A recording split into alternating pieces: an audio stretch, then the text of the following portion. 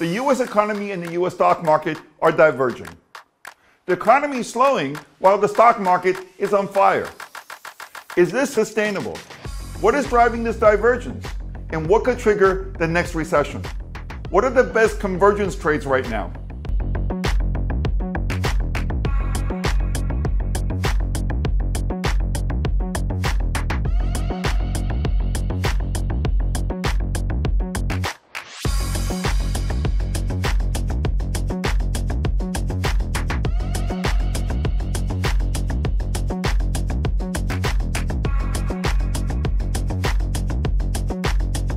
The post-COVID environment has been a challenging one for macro investors. Global macro hedge funds lost money in 2022, barely outperformed cash in 2023, and have made just 3.6% so far in 2024. One reason why macro investing is struggling is because many well-established precepts suddenly stopped working. A good example was the widely predicted recession in 2023 that didn't happen.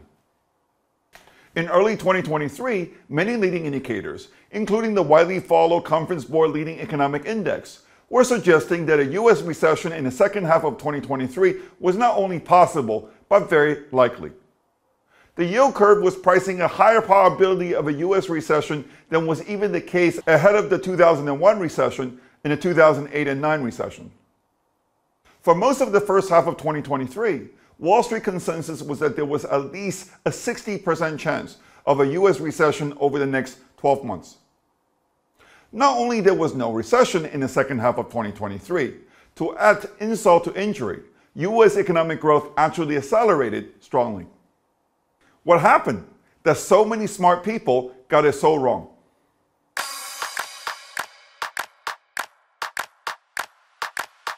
One popular precept that survived the recession fever last year was the so-called Sahm Rule. Named after a former Federal Reserve economist, the Sahm Rule says that a recession is very likely when the 3-month moving average of the unemployment rate becomes greater than the low of the unemployment rate of the previous 12 months by 0.5 percentage points or more. This rule, which has a near perfect track record of more than half a century, was never triggered in 2023. The Sahm Rule is a useful rule because it does not generate too many false alarms. This is why the fact it is now flashing yellow is getting a lot of attention. As of last month, it is at just 0.43. Does this mean that we're getting closer to the next recession?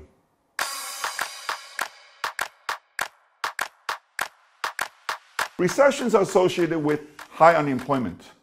The implicit assumption behind the Sahm Rule is that once the unemployment rate begins to go up, it will keep going up once a certain momentum threshold has been reached. We can think of the threshold in the Sahm Rule as to when the dam breaks. Are there other signs that the dam is about to break?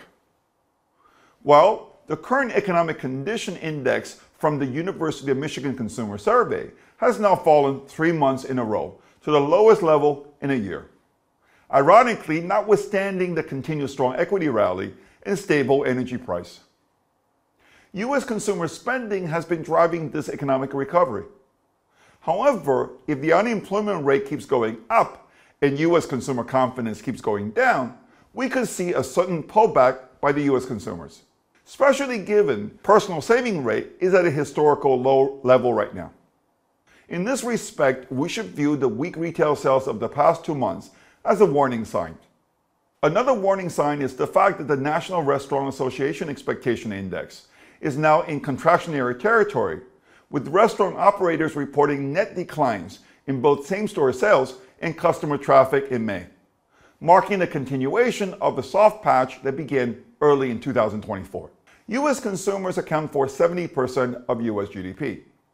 With the red-hot US government spending finally showing signs of slowing, Americans have to keep spending at a high level just to avoid a recession.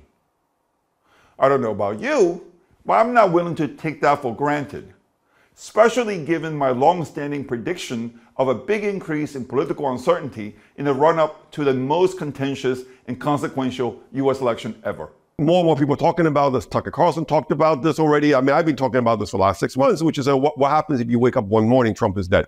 Okay, what happens then, right? I mean, and, you know, I mean, at the end of the day, you know, like, I suspect this is the reason why Trump hasn't even, you know, basically chosen a VP running mate. Because if he had chosen a VP running mate and then something happens to him, that would not be the end of the world. Whereas, like, if he hasn't got a VP running mate, and if something happens to him, he knows that the country's going to go down a toilet. So that might make the other side think again before taking them out. The Sahm Rule says the risk of a recession is rising. However, to get a recession, history says another shoe has to drop. What is that shoe?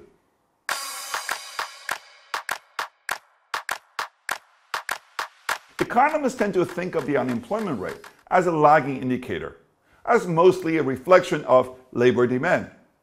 When companies are making more money, they tend to hire more people. When they're making less money, they tend to hire fewer people. The general direction of the unemployment rate is primarily driven by the profitability of businesses in the aggregate. This is why corporate profit margin is a good leading indicator of the business cycle. As you can see on this chart, margin compression almost always preceded a US recession. For the last 2 years, interest costs have gone up, labor costs have gone up, raw material costs have gone up. Yet, remarkably, US non-financial corporations somehow managed to maintain their near record profit margins. Somehow, US corporate profit rebounded in the second half of 2023. Somehow, US corporate profit was able to keep pace with nominal GDP growth over the past year. How did US corporations achieve this? By boosting labor productivity growth, by passing on higher costs onto the consumers, and by paying down debt. But not everyone can do this. For example, smaller companies couldn't. And this is why Russell 2000 has not yet recovered its peak in 2021. But even among the large companies, profit growth is concentrated among the lucky few. In the first quarter, the combined earnings before interest and taxes of the Magnificent Seven increased by 50% compared to a year ago. In contrast, the earnings of the other 493 S&P 500 companies fell by 6%. The market expects the Magnificent Seven to maintain their high earnings growth into 2025. Consensus is the S&P 500 will see a 10% growth in earnings this year, followed by a 13% earnings growth next year, meaning a further increase in corporate profit margin. Does this mean that there will be no recession anytime soon?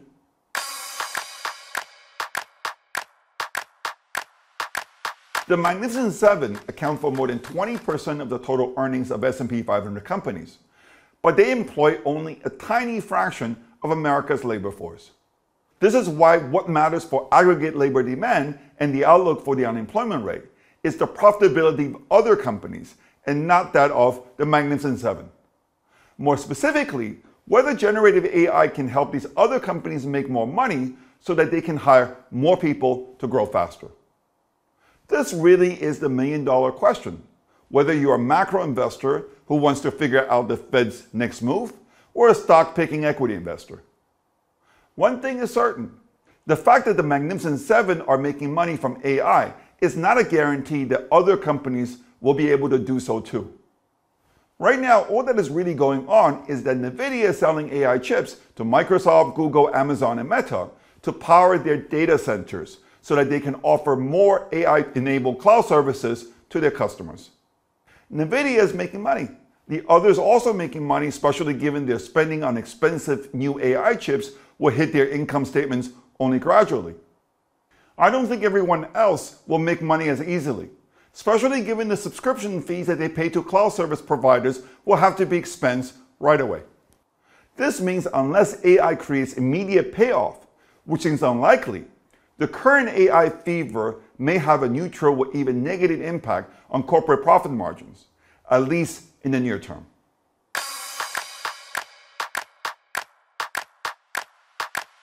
The US economy and the US stock market are diverging.